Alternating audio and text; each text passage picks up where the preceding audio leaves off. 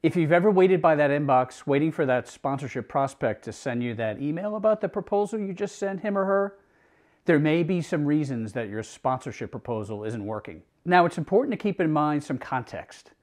Sponsors receive many sponsorship proposals every day because there are far more sellers of sponsorship than buyers. So you have a circumstance where a sponsorship manager is receiving a lot of proposals in their inbox, and they don't have much time to go through each proposal. So they're really looking for three important things that you can beef up in your proposal if it isn't already super strong. Let's talk about those.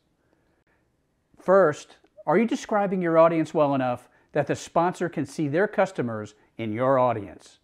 Are you describing your audience demographics, the gender, race, age, place where they live? But if you're really good, you're also describing their values, the hobbies that your audience has, what products do they buy, and are they ready to buy products in the near future? Because if one of those products belongs to that prospective sponsor, you're going to have a very interested prospect knocking at your door. The second thing a sponsor is looking for as they look through your proposal is, are you the kind of marketing partner that's relevant to their marketing plans?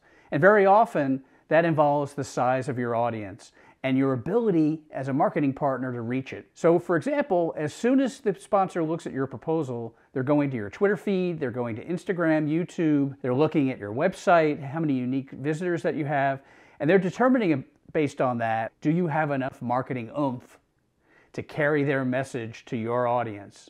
And is that audience big enough to be relevant to their brand and sales goals? If the answer is no, the sponsorship proposal won't get any further. And the third reason that sponsorship proposals often don't work is they are not unique, nor are they customized to the challenges of the sponsor. So from a unique perspective, there are thousands of people seeking YouTube sponsorship. There are hundreds of sports teams looking for sponsorship. What's unique about you? That has to be throughout your sponsorship proposal. Also, it has to be customized to the unique challenge that the prospect has. So have you had a conversation with them that you know their challenge is because they've just introduced a new product? They have a challenge because they've just entered a new region of the country to do business, and consumers in that region are unfamiliar with their products or services. And so you've created a solution in your proposal that is customized to the challenge of the sponsor. Because as the sponsor goes through the proposal, they're not thinking about you.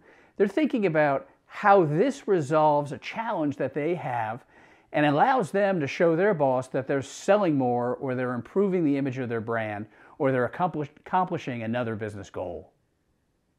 So if you take the time to beef up your proposal with better demographics, more relevance, and a unique customized solution for the sponsor, then you're increasing the chances that you're going to receive a phone call or an email with a prospective sponsor wanting to go to the next level and have that final conversation with you before you close that sponsorship deal. If you'd like more tips delivered to your feed, just follow this channel after this video.